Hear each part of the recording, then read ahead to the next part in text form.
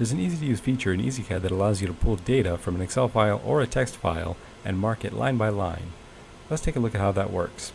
So first, to do that, we're going to use the text function, and we're going to click, and we can add a hatch to that. I'm just going to do it very fast. Let's make it about 6 millimeters tall. Font doesn't matter, but I am going to click on this to make sure it's centered because we're going to do multiple lines of text. So we'll just apply that and say OK. Put it near the top left so we can actually mark this. And what we're going to do is very similar to what we did for serial number marking, if you happen to see that video I made. So we're going to have just any text sitting here, and we're going to click the Enable Variable Text button, and we're going to add a variable text element. So we'll add that, and we're going to choose the file text element. And you can see that it's asking you to choose either text or Excel.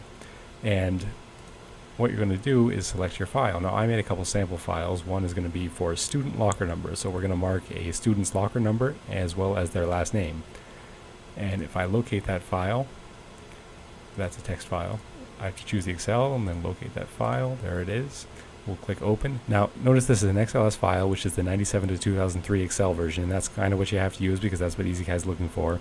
And I actually did make this in Excel and not any other program like LibreOffice. When I did use LibreOffice, EZCAD would crash every time. Don't know why, but I'm sure there's some workaround for that. So we're going to use Excel. This was saved in Excel, and it's an XLS file. So we'll just click open, and then it's going to ask us what line do you want to start on, what do you want to increment by, what field name are you going to choose, and do you want to auto reset once you're at the end of the Excel file. So let's take a look at that Excel file. So here it is, and you can see I have my fields in row number 1. That's important. They have to be in row number 1. EZCAD's going to only look in the first row, and it's also only going to look on the first sheet. Notice I have 2 sheets on this Excel workbook. One's a blank sheet and one is for locker numbers. If I move this blank sheet to the first position, EZCAD would see nothing. It's only going to look at the first tab. So make sure your data is in the first tab, and make sure your field names are in the first row. So you can choose any data from any field name, and what we're going to do is try to mark the locker numbers. And for this example, let's say we've already marked up to line 22. So we're going to start on line 23. Now for our example, I just said that our field names are in row number 1. So row number 1 is discarded by EZCAD. So row number 2 is effectively our start point. So this, if you were in EZCAD, you would want to mark 7473, you would put number 1.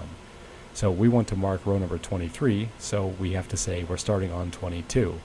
And we're going to increment by 1, so we're going to mark 788, then 5535. So let's go back to our EZCAD and see what this looks like. So we just said we're going to start on line 22, and we're going to increment by 1. Now it's going to ask us to choose a field name, and nothing is popping up. That's because I have the file open. So let's go back to the file. Let's close that file. And still nothing is popping up. That's okay. Let's select the file again. And now you can see field names are popping up. So we have locker number as our first field name. And we're going to click OK. And you can see that we have 788. So that's not the only data I want to mark. I'd like to mark the last name of the student in addition to that. So we're going to add one more text element. And I'm actually going to put the student's name on the second line. So we're going to choose change line character. And that's essentially going to be like hitting the enter button on your keyboard. And that's going to go right below our 788. So then we'll click add for another element, right back to the same file, Excel, choose the same file. We're going to choose the same line number of 22, and this time we're going to choose the student's last name. Click OK, and there we go, 788 Perez. And that should match up right to our file.